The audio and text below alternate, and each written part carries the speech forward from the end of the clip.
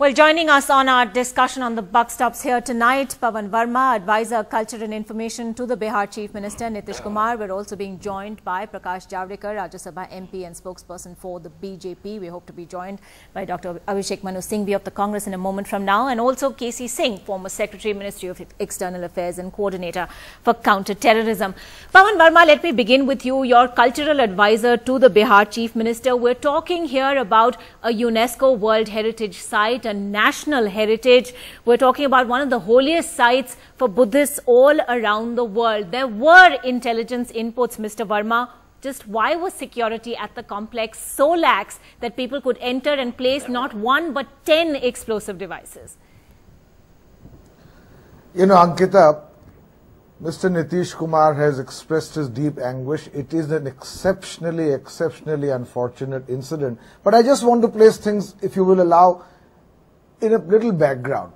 You see, the Nitish Kumar government has worked very hard over the last almost 8 years to create an atmosphere of peace and harmony for all religious faiths. There has been no terror attack in these 8 years. There has been communal peace. Law and order has been established. Even the perpetrators of the Bhagalpur riots were tried and put in jail. Criminals have been put aside.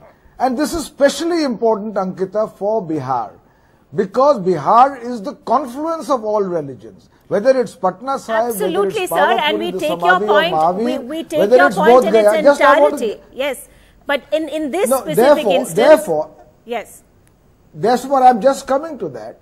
Now, in this particular incident, you are saying that there was an intelligence tip-off.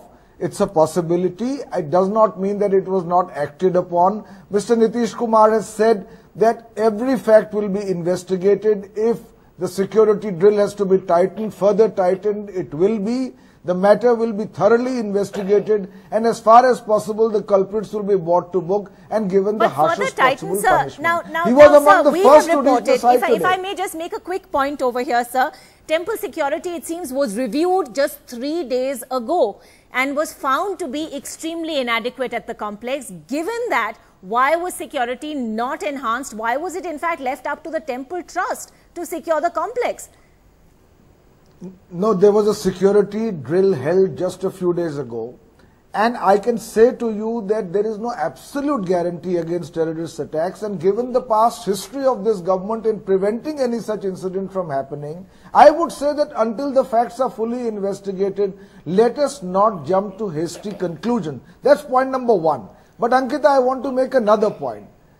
I think it's exceptionally unfortunate that even more important than how disturbing this incident was, it seemed to us that there were some political parties for whom the only concern was to score quick political brownie points. Instead of even expressing anguish about this incident, all they saw in it was an opportunity to create a political scoring point. This is an exceptionally poor commentary. I think let's take that to the BJP. Prakash Javadekar is with us this evening. Mr. Javadekar, respond to this. Are you saying that your recent parting of ways with the JDU has absolutely nothing to do with the way the BJP has reacted immediately in the aftermath of this terror strike?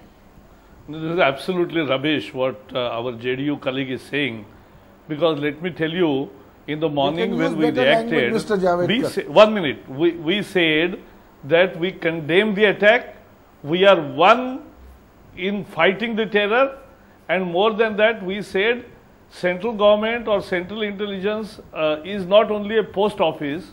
We should send the intelligence input because that has to be acted upon by the state government as well as by the central government. So, but sir, we have heard your party today attack the central government as well as the state government. Who do you think is at fault here? Both. But what is more worrisome is, let me put it in perspective.